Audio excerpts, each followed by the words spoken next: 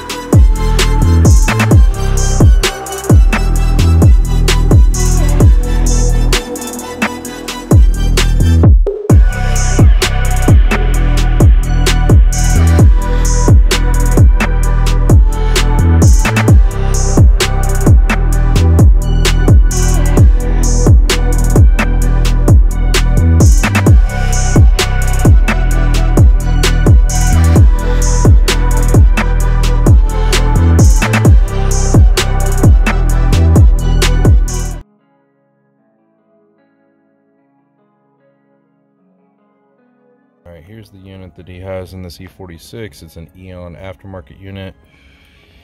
All of his speakers are somewhat plain, but they sound blown. Jimmy is taking out the rear speakers, which appear to have, oh my god, they have no surround at all. Oh, I thought you meant like a little no surround.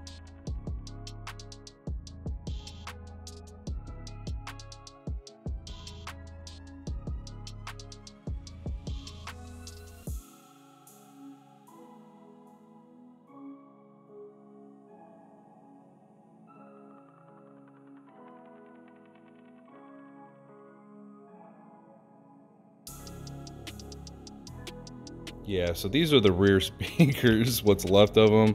So we're going to replace them and use this 829303 rear adapter plate. Used to have to make these back in the day, but thank God somebody started making these. So now we can put the speakers in here and replace these lovely things. Okay, we're going to do these E46. This is a sedan, not a coupe, so there's a big difference. So you pull that trim off, just like Jimmy did right there. And then there's two screws, 1, 2 screw up there. Now the big difference between these doors is you're also gonna have one down here, and then behind this little guy right here, you're gonna pop that out, and there's another one in there. Now on the coupe doors, there's actually a little tab right here that pops out, and there's another one hidden behind here.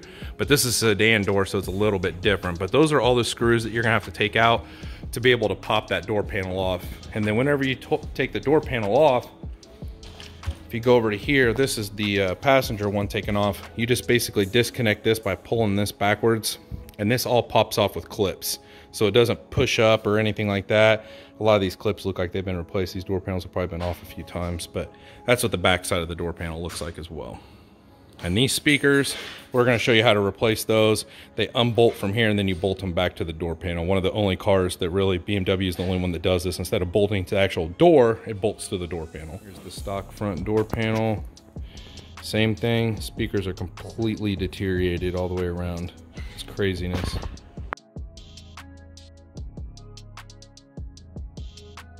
I'm gonna take this radio out. Start with pulling this piece off. Take your panel tool, pop that off. This one's gonna pop off, and there'll be 2 screws behind here. This is an aftermarket like Eon head unit. We're gonna pull this out, look at the wiring behind here, make sure everything's all good, and that way we can run some RCAs behind it as well.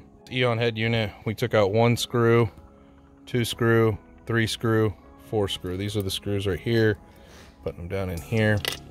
I think I'm gonna have to pull this part right here out because it's kind of like, yeah, now it's finally coming out, but it's like part of it's connected up into here. So I'm gonna have to probably remove this vent, pull it out, and pull this piece out right here. Jimmy took all this rear panel off right here. And there is the factory amplifier. That's what we need for all of our sounds. We're gonna match up our speaker wire colors with this back here, so that way we can just bypass this bad boy.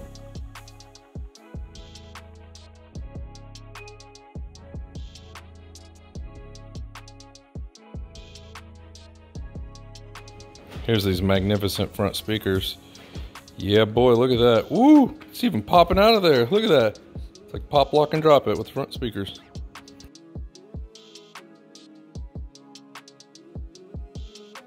And these are the front speakers. Lovely things they are. We're going to use the 829303 adapters for the front door panels as well, because they are rough.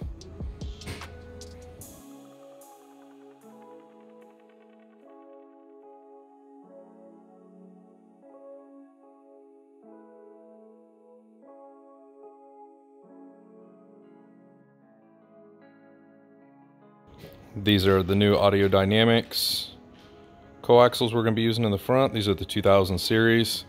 We have it mounted so that this piece will basically go like this. Oh, I got it backwards. So this will slide down into here like so, and then it'll just bolt in just like stock. So it'll bolt into the stock locations. So you got 3 holes here. Works out really nice.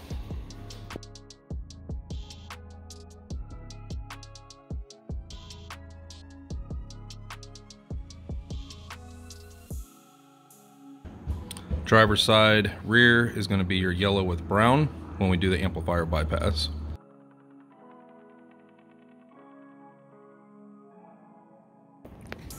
Passenger side rear is going to be blue with brown, and it's larger gauge, so it's thicker gauge, not thinner gauge, for the amplifier bypass. This is the driver's side front door. It's going to be blue with white stripe and blue with brown stripe. That's the front driver speaker.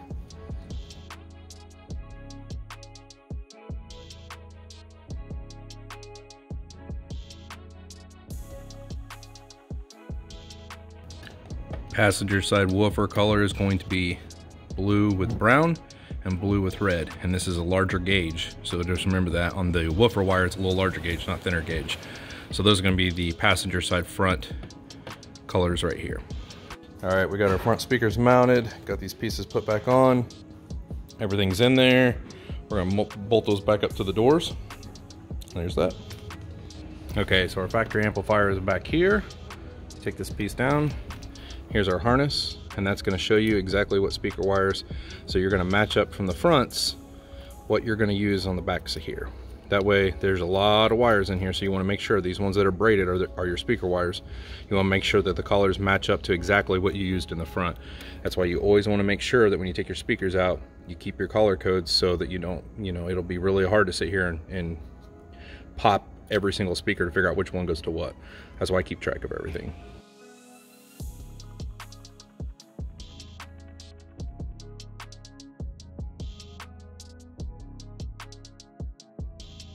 So if you look on here, these are the thicker wires. These are going to be your 2 rears, your yellow with brown and your brown with blue. Those are going to be your rears right there, rears right here.